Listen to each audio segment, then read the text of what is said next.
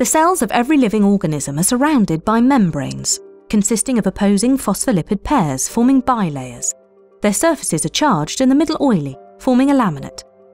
Cell membranes are thin, yet amazingly strong. Proteins are embedded within lipid bilayers. However, this view of the cell membrane is incorrect.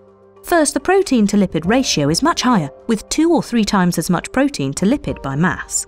Recent research is transforming the ways we think about how molecules pass in and out of cells, and has important implications for many medicines. Until now, oily drugs were thought to pass easily through the bilayer. This only happens in pure bilayer membranes. However, according to Professor Kell and his colleagues, phospholipid bilayer transport in real cells is negligible. Not even water molecules passing this way. There are few bare bilayers.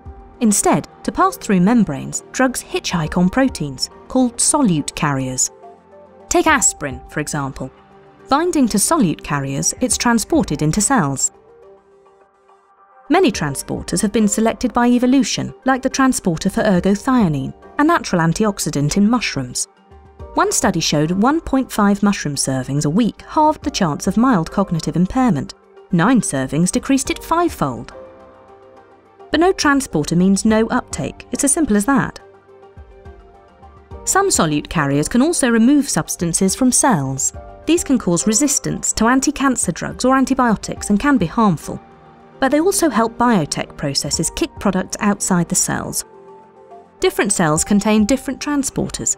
This determines whether a cell can take up a drug or not. There are 2 main reasons why drugs fail in development. Drug doses are measured at the organ level but don't account for the details of drug uptake. Take the liver, for example. Drug uptake into all cells of liver 1 is homogeneous. In liver 2, the same amount of drug is taken up. However, 1/3 of the cells take up 3 times as much drug. 2/3 of cells take up none. The drug won't work here because not enough is taken up in some cells, or too much drug in other cells becomes toxic. These are the 2 main causes behind drugs failing in development. In humans, there are over 500 types of transporters. Many of their natural substrates are unknown. To learn more, Professor Kell's team has developed methods to measure transport in and out of cells. One method is based on mass spectrometry. It can identify small molecules. Another method relies on the fact that some molecules are fluorescent.